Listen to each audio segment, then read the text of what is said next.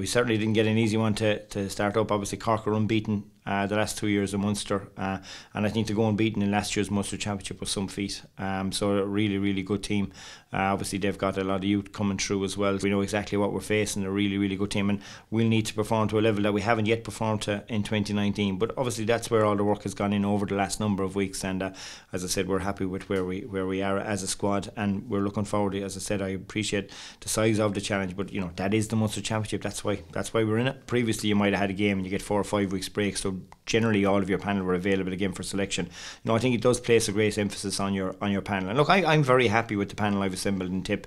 I think I have a really good mix of youth and experience, and you know, I think you know, I'd be happy that, you know, suppose last year we used 25 players, and I'm very happy with the level of competition I have within the squad, and I think that's a good place to be. So I think it does require a really strong panel in the new format, and that's certainly different than what it would have been previously. I'm a passionate Tipperary person, always have been. I've always followed the lads closely. I still retain an excellent relationship with a number of the players. I suppose I've got a really strong support team around me, you know, which makes my job hugely. I'm only literally facilitating a backroom team and a group of players to be at their best. And as I said, overall I've built a really good relationship with this squad of players. And you know, I suppose I was fortunate to speak about this game and the Sunday game for the last number of years, something I really love. But actually being involved and being on the sideline and being in a setup where you have a group of players who are just so committed to their own county and their own jersey and representing their parish and their communities